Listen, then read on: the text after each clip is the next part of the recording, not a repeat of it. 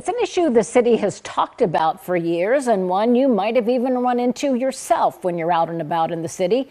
Now Columbus is spending millions of federal dollars to fix the problem. NBC4's Isabel Cleary shows us the problem the city is trying to address. The problem we're talking about is public restrooms, or lack thereof. But that's about to change. In just a matter of weeks, the city plans to have public restrooms with running water open and ready to go.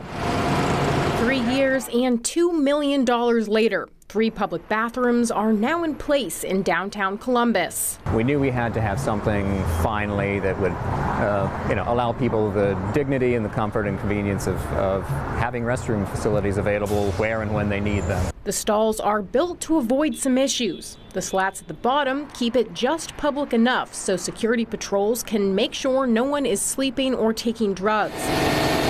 Cleaning-wise, the plan is for a team to come 3 times a day. In the beginning, it was really trying to just get people comfortable with that conversation. Some did raise concerns, with one business filing a lawsuit. The temporary restraining order was thrown out, and we were given the ability to proceed. I do know that there is an appeal process underway, but it did not obligate us to stop construction. Building continued, but with some bumps. The pandemic drove up the cost. Costs of materials and construction skyrocketed.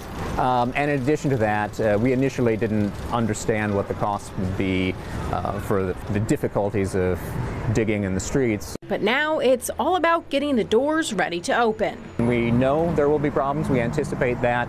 The key is planning for them.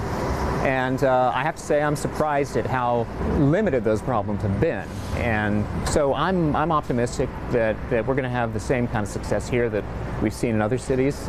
The bathrooms will undergo a final inspection and approval, and then they'll be ready to go. The city leaders say they're aiming for the end of October. Local for you in downtown Columbus, I'm Isabel Cleary, NBC4.